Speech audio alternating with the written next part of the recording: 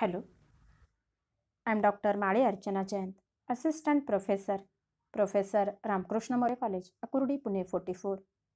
Today we will see form memo or letter from Unit 1st, that is, report writing and internal correspondence, from SYBCom Semester 4, that is, Business Communication Paper 2nd. First we will see concept of form memo. When a similar message is to be sent to large number of people, form memos or form letters are used. For internal communication, form memos are used.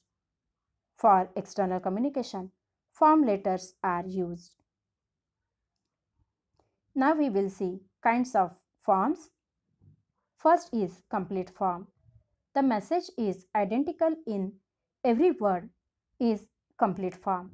The general salutation in form of memo is to all the staff members, to all employees, to the heads of all sections, etc.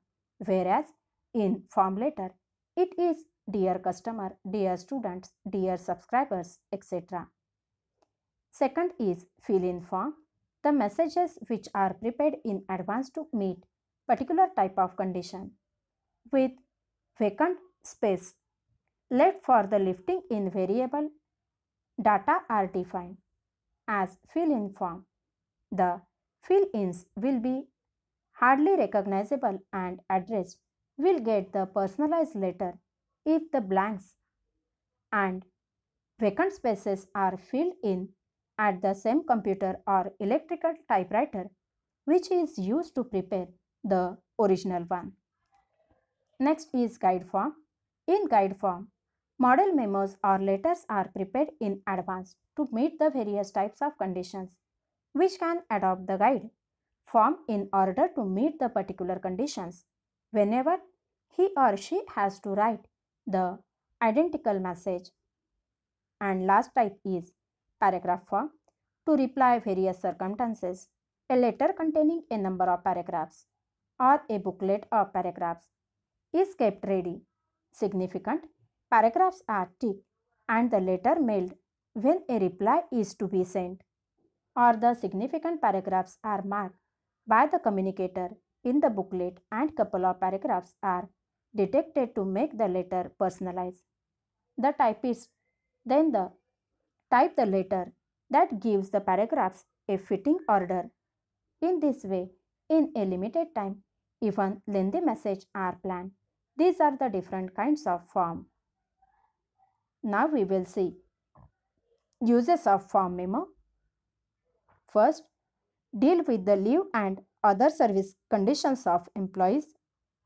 Second is give news to employees. Next, simplify office procedures. Next, deal with disciplinary matters. Now we will see uses of form letters. First is invite candidates for a test or interview. Second, give news to customers, stockholders, suppliers, etc. Next, orders, payment acknowledgement, etc. Answer often recurring inquiries. Promote goodwill.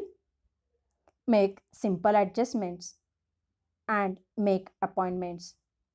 This is the concept of form memo or letters and kinds and uses of form memos. Thank you.